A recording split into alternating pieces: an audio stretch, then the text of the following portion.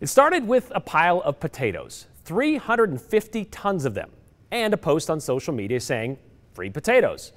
Restaurants weren't buying them anymore because of coronavirus closures, and they were just going to waste in cold storage in Little Oakley, Idaho. That was 2 weeks ago. Since then, Ryan Cranny of Cranny Farms has been on the 208, CNN, Live with Kelly and Ryan, NPR. Did I mention the 208? It's a lot of publicity for a pile of free potatoes. Well, Ryan has decided to turn that attention into an education for 3 young people living 9,000 miles away. You know, it's that classic tons of tubers turned into a tuition story. Yeah, the original pile is about 7,000 sacks. 2 weeks ago, Cranny Farms dumped about 700,000 pounds of potatoes in a pile and told people to come out to Oakley to get them. I didn't understand why people were coming out, really. But they did, by the hundreds, and not just for themselves.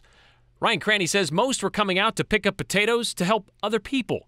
And visits to his Facebook post piled up too, with 10,000 shares and nearly 2,000 comments. But like a needle found in, well, a spud stack, there was one pretty simple post that stood out. You know, something like, oh, I wish we had some of those potatoes here. And that was all the comment was. It was enough for Ryan to reach out to Susan, who lives in Nairobi, Kenya. Not exactly an easy place to ride out a pandemic like COVID-19. I think the words that she used was, it's a living hell. At first, Ryan sent them some cash, which they used for groceries. But the more he learned of single mom Susan and her 3 kids, the more Ryan felt compelled to do more.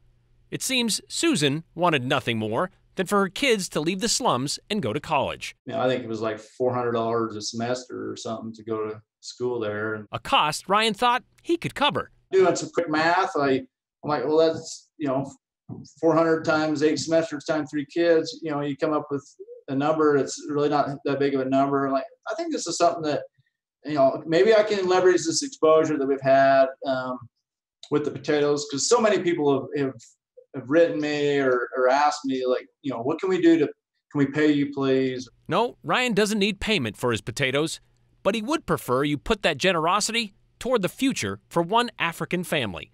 So Sunday, he started a GoFundMe page. It just gives people a chance to have an opportunity to continue to do something great for somebody and to really change somebody's life. A potato pay-it-forward plan in which Ryan didn't exactly plan to partake.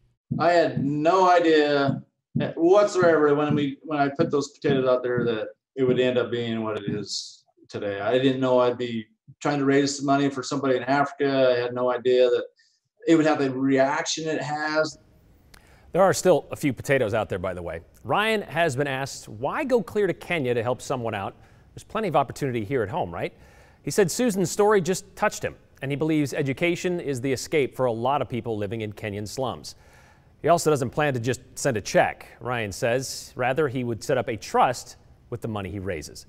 And if you think all of it will head across the Atlantic, you'd be wrong. Ryan said any money above and beyond the Kenyans' kids' tuition will be put into the Cassia County Education Foundation. So yeah, some of those russet reserves could end up helping here at home after all.